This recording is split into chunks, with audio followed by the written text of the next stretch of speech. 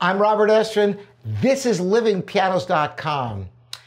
Today I'm going to say that you should practice the piano every day. Every day.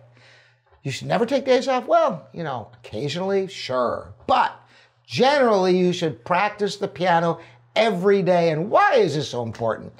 There's a number of reasons. Now, other instruments have their reasons. As I've mentioned before, I'm also a French hornist.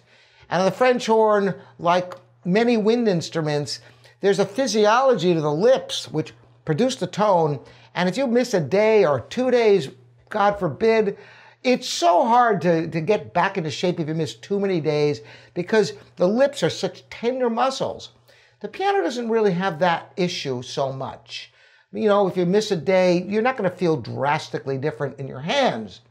Why is it so important to practice every day then? Well, there's two reasons, fundamentally. One is that certain aspects of piano practice are extraordinarily difficult and taxing and can't really easily be crammed into less days, like memorization. When you're memorizing music, there's a certain amount of that you can absorb fairly easily, and then it's an uphill struggle to keep putting more music into your head. You got to really be committed and work extra hard to put the third, fourth phrase in there, if you've already learned 3 phrases. Now, it can be done, but it's harder. So why not take advantage of that fresh mind each day, learn something, even if it's just a short practice session. It can really help you in the long run if you at least nibble off some of your score each day. The other reason is that a lot of times you'll feel like you've made 2 steps forward and 4 steps backwards. Why? Because you practice, then you leave it for a day or 2, and then you come back to it and it's like, oh, did I even learn this? And it's like so demoralizing, because you feel like you can't learn anything, It's like you can't get that continuity, and then you're just learning the same thing again.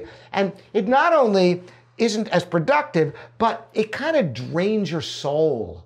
You don't feel as excited about practicing when you come back to it and it's like, you got to do that all over again. Instead of, you come back to it and yeah, you'll forget some from the previous day, but it'll come back pretty quickly. And then you get right to work learning more music. It's encouraging. You can keep the momentum going. So those are the reasons. Use your mind when it's fresh, even if it's for a short practice session, and keep the continuity of your learning day by day. Not just memorization, refinement. You might have an epiphany in your technique with arpeggios, and then you'll skip a day or 2 and you come back to it and say, I thought I had this. Or maybe you finally had a revelation about wrist technique, and you've always had trouble, getting a good wrist thing, and then you finally get it, then you're busy and you come back to it and you go, what was that? I know I had it.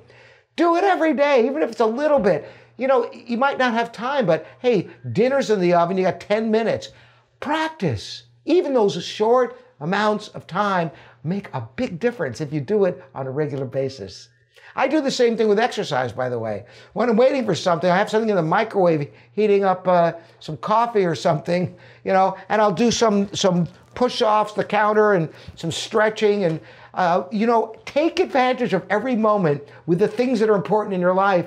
And over time, it makes a dramatic difference in your playing and in your life. So that's the message for today. I hope it works for you. Let me know in the comments on livingpianos.com and on YouTube. Thanks so much for joining me and subscribing. The bell, the thumbs up, all of it. See you next time. Bye.